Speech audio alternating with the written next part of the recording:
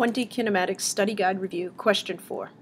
You throw a rock straight downward off of a cliff, overlooking the ocean, with an initial velocity of 2.9 meters per second. It takes the rock 10.2 seconds to hit the water below. How high is the cliff? The first number I'm given is an initial velocity. It is downward. Do not forget the negative sign. I know a time until it hits the water. I also have a hidden given in here. The acceleration of gravity.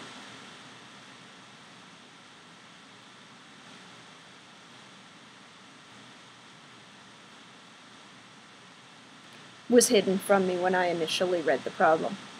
The unknown, how high is the cliff?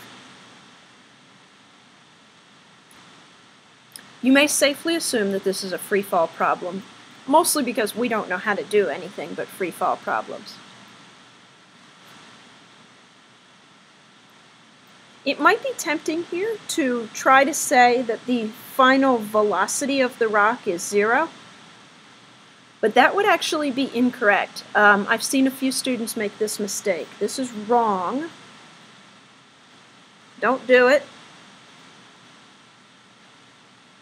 That would imply that the rock is slowing down before it strikes the water. That's not true at all. The rock strikes the water at a huge velocity. Okay, an equation. The I, T, A, G, delta Y. The only thing we know nothing about in this problem is that final velocity.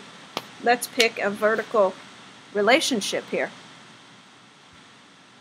No good, it's got a VF in it.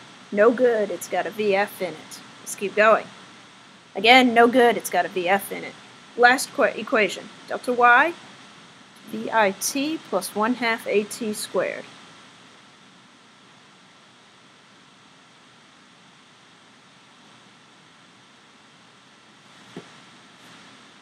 Being asked for delta Y, so the equation's already solved for the unknown.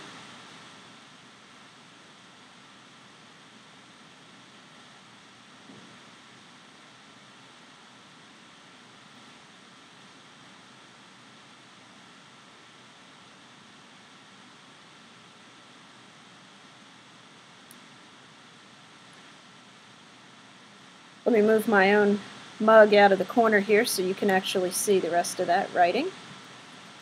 This will give you a delta Y. Beware here, it's going to be a negative number. Because that means it fell down. If I ask you how high is the cliff, am I looking for how far measured from top to bottom, a negative number, how far something falls? No. The height of the cliff is going to be positive. Remember, we decided that negative was the downward direction. How high is the cliff? We want to know its positive height. We wouldn't say it's -5 meters tall.